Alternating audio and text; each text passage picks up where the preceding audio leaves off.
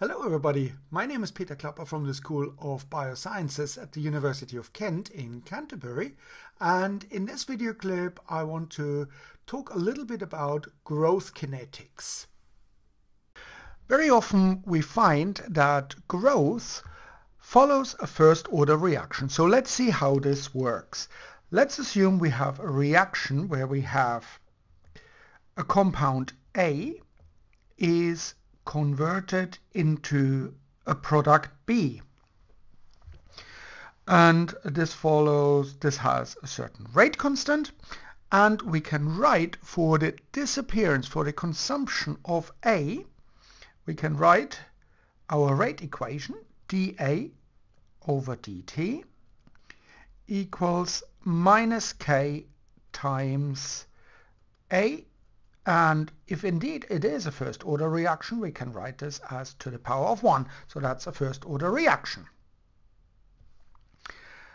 And we can very easily figure out an equation for that. So we can, for example, say our final concentration of our A final equals A initial, that's the starting concentration, times E to the power of minus K times T final minus T initial.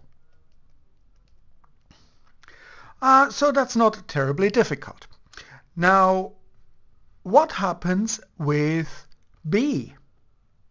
So let's write the rate equation for B. dB divided by over dt equals, well, let's say it's minus K, is plus K, so we have a positive sign here because we produce B.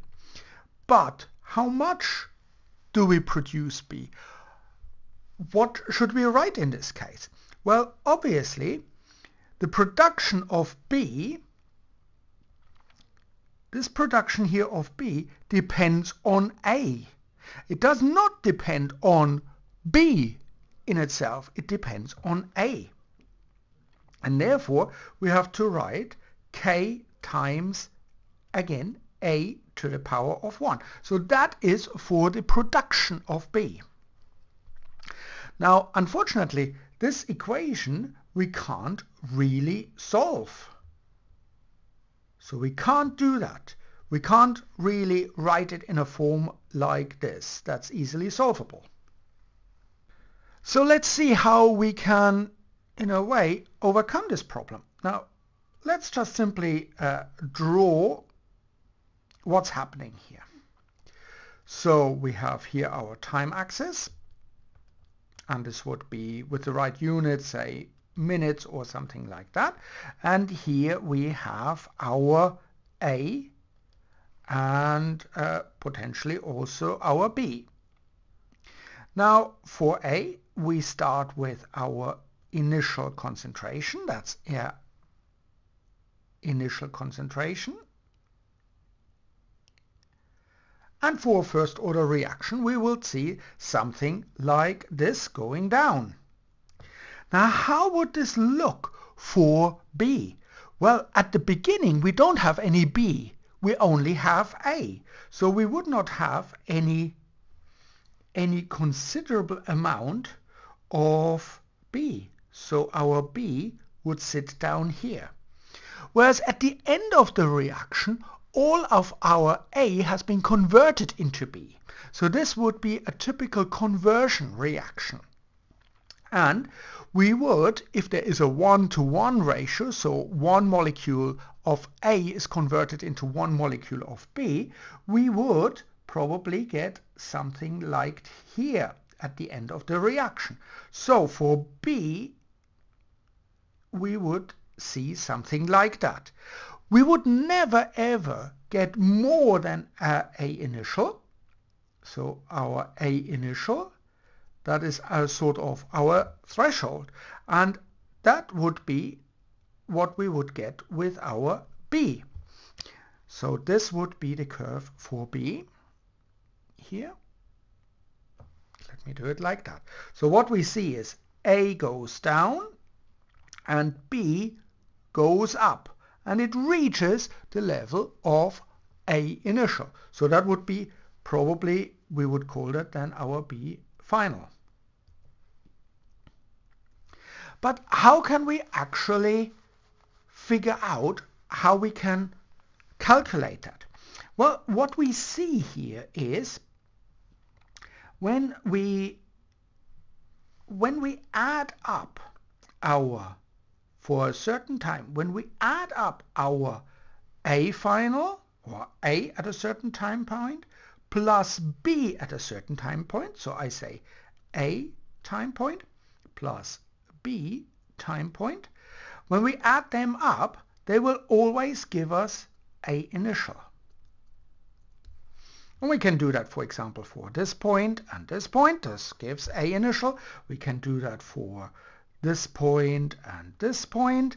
It also gives us A initial. So we get that for each pair for a given time, for A at a certain time plus B at a certain time always gives us A initial.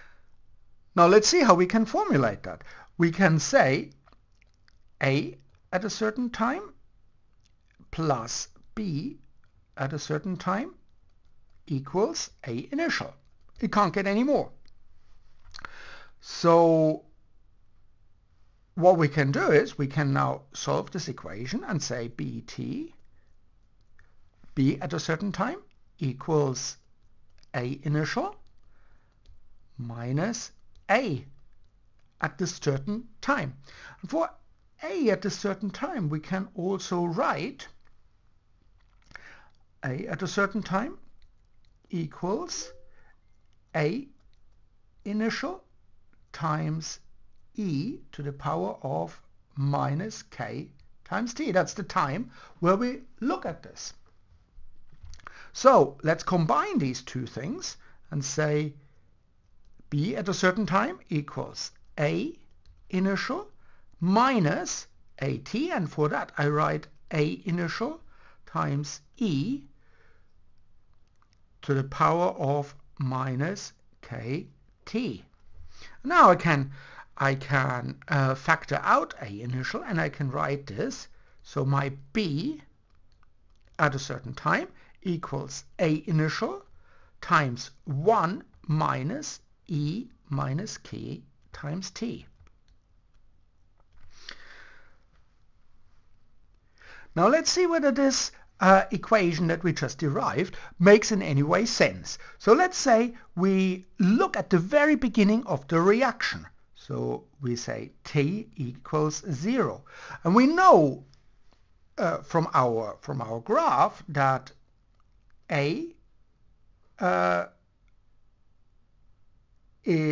our IT, that is the same as our A initial, and BT should be 0. Because we haven't produced any B. Now let's see whether this equation gives us the right answer. So we just simply say we put in a 0 here for time. So we have A initial times 1 minus E to the power of minus K times 0. Now E to the power of minus K times 0, this would here give us 0. And we have A initial times 1 minus, and E to the power of 0, we can also write this as 1. So we would have A initial times 1 minus 1. And 1 minus 1, of course, is 0. So this gives us 0. 0 times A1, A initial, gives us still 0. So our B at the starting point would be 0. And that is exactly what we found when we looked at our graph. Now what would happen if we make T very, very big, is large? So in other words, we would wait for the reaction to last for a long, long time. And what we would see is that AT would probably go to 0 and BT would probably be close to A initial. That was what our graph said. Now let's see whether this works. And again, we put in a large number in here. So large for t. So what we have in this case is we have bt equals A initial times 1 minus e to the power of minus something large. Something really large. And 1 minus e, so this one here, e to the power of minus large, is something very small. It goes towards 0. So what we have then is bt equals A initial times 1 minus almost 0, and that gives us 1. So bt in this case at the time point t equals A initial, and that is exactly what we see here. So we are quite confident that our equation that we used here is correct. So let me write this down again.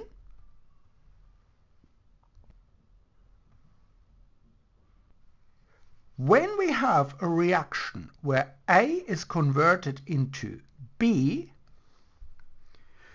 and we have something along the line of,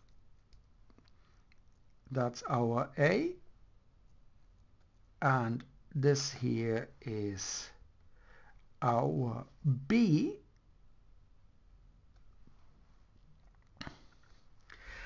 then we can, and the whole reaction follows a first order reaction, we can write A at the time point t equals A initial times, and I should not do it like that. Let me remove this here. A initial e to the power of minus kt. For B, we can write A initial times 1 minus e to the power of minus kt. So I hope this makes sense, and thank you very much for watching.